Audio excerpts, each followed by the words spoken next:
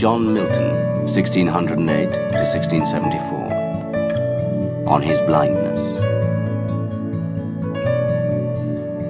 When I consider how my light is spent, ere half my days in this dark world and wide, and that one talent which is death to hide, lodged with me useless, though my soul more bent to serve there with my Maker, and present my true account, lest he returning chide.